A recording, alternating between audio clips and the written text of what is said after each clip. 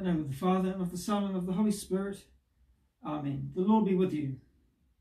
Christ is risen. Alleluia. He is risen indeed. Alleluia. When you walked at the head of your people, O God, and lived with them on their journey, the earth shook at your presence, and the skies poured forth their rain. Alleluia.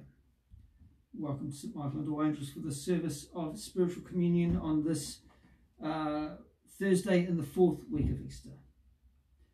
Let us now have a moment of quiet where we bring before God the sins that we have committed by the things that we've done and the things that we ought to have done.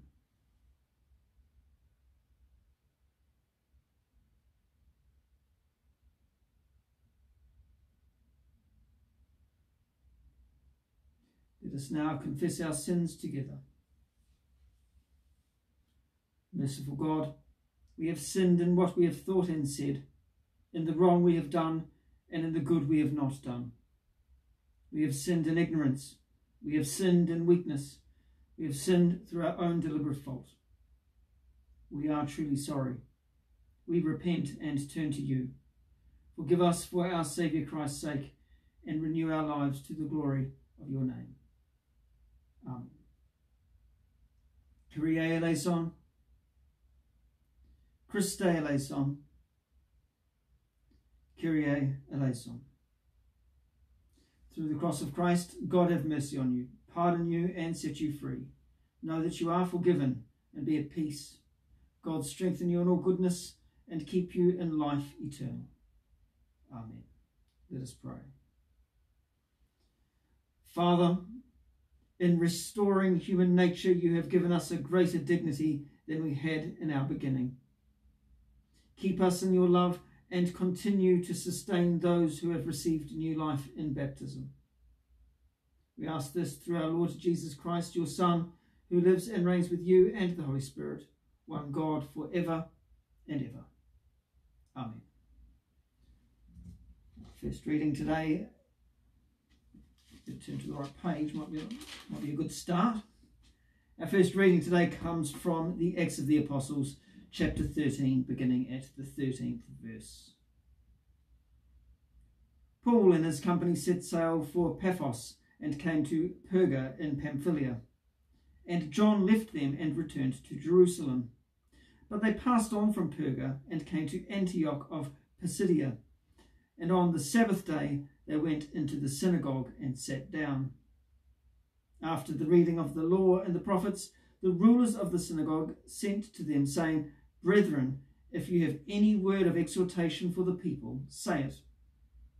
So Paul stood up and, motioning with his hand, said, Men of Israel, and you that fear God, listen. The God of this people Israel chose our fathers and made the people great during their stay in the land of Egypt. And with uplifted arm he led them out of it. And for about 40 years he bore with them in the wilderness. And when he had destroyed 7 nations in the land of Canaan, he gave them their land as an inheritance for about 450 years. And after that he gave them judges until Samuel the prophet. Then they asked for a king, and God gave them Saul the son of Kish, a man of the tribe of Benjamin, for 40 years. And when he had removed him, he raised up David to be their king, of whom he testified and said, I have found in David the son of Jesse, a man after my heart, who will do all my will. Of this man's posterity God has brought to Israel a Saviour, Jesus, as he promised. Before his coming, John had preached a baptism of repentance to all the people of Israel. And as John was finishing his course, he said, What do you suppose that I am? I am not he. No, but after me one is coming, the sandals of whose feet I am not worthy to untie. Hear what the Spirit is saying to the church. Thanks be to God. Forever I will sing the goodness of the Lord. Forever I will sing the goodness of the Lord. I will sing of thy steadfast love, O Lord, forever. With my mouth I will proclaim thy faithfulness to all generations. For thy steadfast love was established forever. Thy faithfulness is firm as the heavens. Forever I will sing the goodness of the Lord. I have found David my servant. With my holy oil I have anointed him, so that my hand shall ever abide with him. My arm also shall strengthen him. Forever I will sing the goodness of the Lord. My faithfulness and my steadfast love shall be with him, and in my name shall his horn be exalted. He shall cry to me, Thou art my Father, my God, and the rock of my salvation. Forever I will sing the goodness of the Lord. Alleluia, alleluia. Christ is risen and makes all things new. He has shown pity to all humankind. Alleluia. The Lord be with you. A reading from the Holy Gospel according to John. Praise and glory to God. When Jesus had washed the feet of his disciples, he said to them, Truly, truly, I say to you, a servant is not greater than his master, nor is he who is sent greater than he who sent him. If you know these things, blessed are you if you do them. I am not speaking of you all. I know whom I have chosen. It is that Scripture may be fulfilled. He who ate my bread has lifted his heel against me. I tell you this now, before it takes place, that when it does take place, you may believe that I am he. Truly, truly, I say to you, he who receives anyone whom I send receives me, and he who receives me receives him who sent me. This is the gospel of Christ. Praise to Christ the Word. I'm a bit lost today with this gospel reading, so I actually went to a text. Louis Boyer's fourth gospel. Wonderful interpretation of John's gospel. And he has one of my first stops when we go through John. He has a wonderful way of interpreting John's readings. William Temple's readings in John's Gospel, another great commentary. Not so great on this passage actually, but Louis is fantastic. Let me just find the page because I didn't put a bookmark in. I do apologise. He's speaking about the Last Supper and the washing of the feet. And he speaks, especially just a little bit before the passage we've had, Louis says this: the evangelist's tone in the opening sentences is elevated to that of sacred liturgy. There occurs also one of those double meaning expressions he favours, that what is translated to the end. It can mean to perfection or to the end, and undoubtedly the evangelist wants us to take it in both senses. It has been put, it is the highest pitch of love to the limit of being.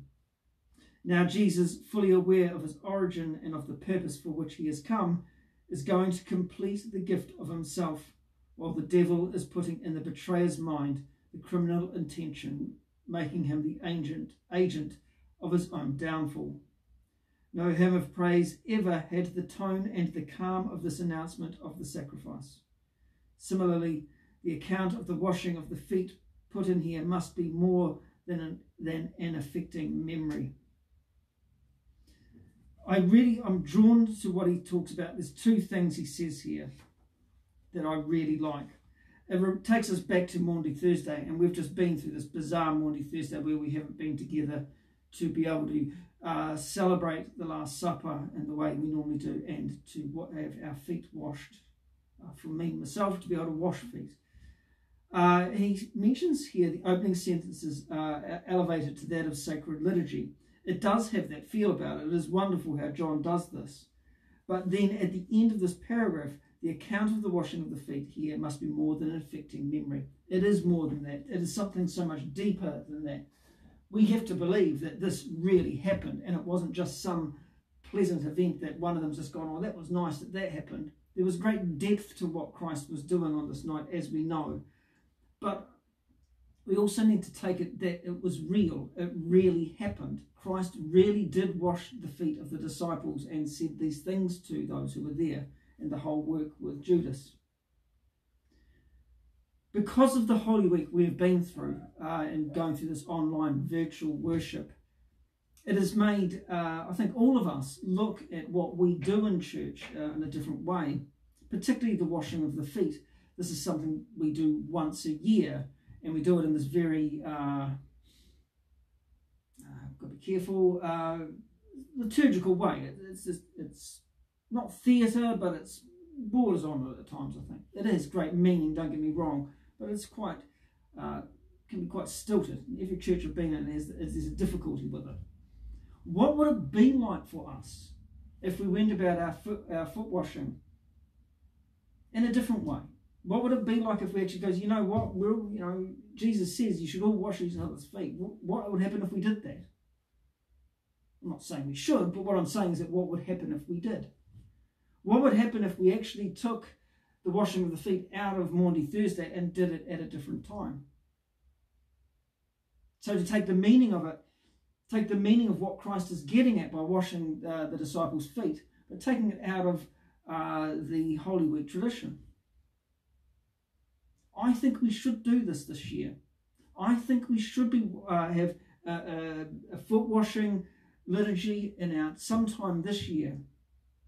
Take it out of Holy Week and do it at a different time, to give it, not to take away the meaning it has on the night before Christ going to the cross, but to give it another meaning of what it is to be a follower of his. What does servant leadership look like? What is it for all of us to know that Christ loves us in such a way that he would do such a thing? Just an idea. I'm very interested to see what you think of this. Let me know. Put in a message underneath. Send me an email. Tell me what you think about moving the washing of the feet to do it at a different time. Just know this. We've missed out on it this year. We haven't missed out on Easter. Easter still happened. Christ is still rising. Christ still rose. Grammar. That doesn't mean we can't do this at another time. And I think it would be quite powerful for us as a community, and maybe some of you who have joined this community online, to be part of this. Let me know. Send me a message, put a comment underneath, or send me an email. The Lord be with you. Well, let us now pray for the world and for the church.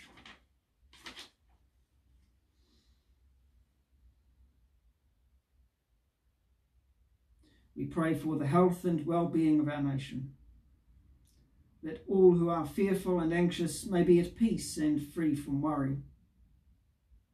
Lord, in your mercy, hear our prayer. For everyone who is isolated and housebound, that we may be alert to each other's needs and care for each other in our vulnerabilities. Lord, in your mercy, hear our prayer. We pray for our own families, and we pray for our school with the students returning this week.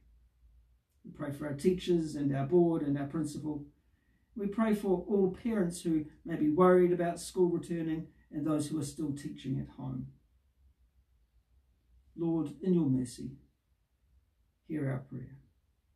We pray for those we know who are suffering from any kind of illness, be it of body, mind or spirit.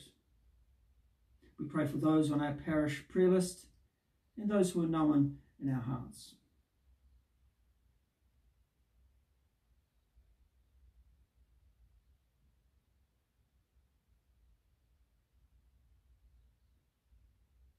Heavenly Father, we pray for your healing presence to be with those who are suffering. May your healing spirit flow through them to guide them, protect them and comfort them. May your love continue to surround them. May they be enfolded in your peace. May they not be afraid. Lord, in your mercy, hear our prayer. We pray for those we've loved, those who we've learned from, those who we've cared for and been cared for by. those who are now held in God's eternal and loving care. We remember those whose anniversaries fall on this day and at this time. Rest eternal grant unto them, O Lord, and may light perpetual shine upon them. May they rest in peace and rise in glory. Amen. We thank you, Heavenly Father, for all your saints, those who have been the light of Christ throughout all generations. Our patron Michael the Archangel, and the Blessed Virgin Mary, whom we greet as we pray. Hail Mary, full of grace, the Lord is with you. Blessed are you among women, and blessed is the fruit of your womb, Jesus. Holy Mary, Mother of God, pray for us sinners now and at the hour of our death. Amen. We commend ourselves and all for whom we pray to the mercy and protection of God. Merciful Father, accept these prayers for the sake of your Son, our Saviour, Jesus Christ. Amen. The peace of Christ be always with you. At Te Whānau, we are the body of Christ. By one Spirit we were baptized into one body. Keep the unity of the Spirit in the bond of peace. Amen. We are bound by the love of Christ.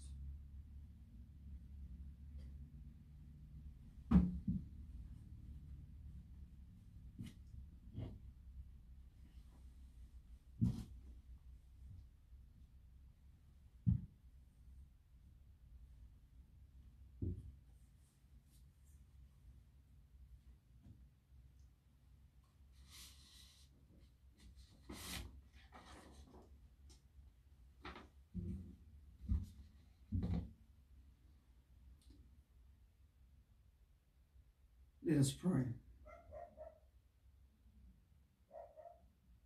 God our Father, we offer our lives to you this day. Give us the eyes of faith that in your risen life we may see your love at work in the world. We ask this in the name of Jesus Christ, the risen Lord.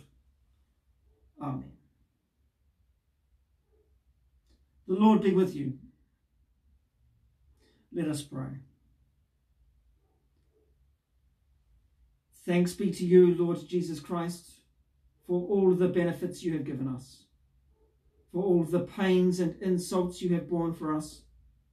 Since we cannot now receive you sacramentally, we ask you to come spiritually into our hearts. O most merciful Redeemer, friend and brother, may we know you more clearly, love you more dearly, and follow you more nearly, day by day.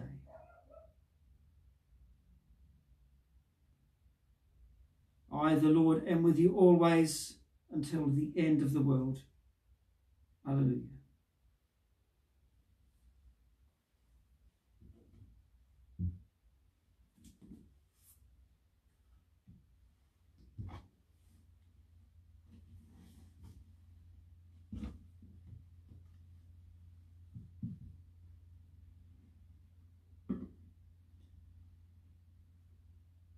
Let us pray.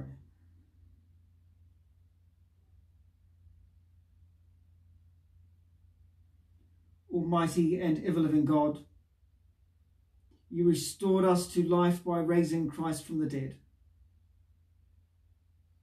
Strengthen us by these Easter prayers that we may feel their saving power in our daily lives. We ask this through Christ our Lord. Amen. Well, thank you for joining us here at St Michael and All Angels for this service of spiritual communion. I hope that these words and prayers that we have said together have been of some help and guidance for you at this time. Please join us together again at 4 p.m. for evening prayer. And tomorrow, big day for us, we're celebrating Julian of Norwich, where we'll be having morning prayer, spiritual communion, and evening prayer with readings of Julian of Norwich throughout the 3 services. A wonderful day awaits us. The Lord be with you. The peace of God, which passes all understanding, keep your hearts and minds in the knowledge and love of God and of his Son, Jesus Christ our Lord. And the blessing of God Almighty, the Father, the Son, and the Holy Spirit be upon you and remain with you always. Amen. Go in peace to love and serve the Lord. In the name of Christ, amen.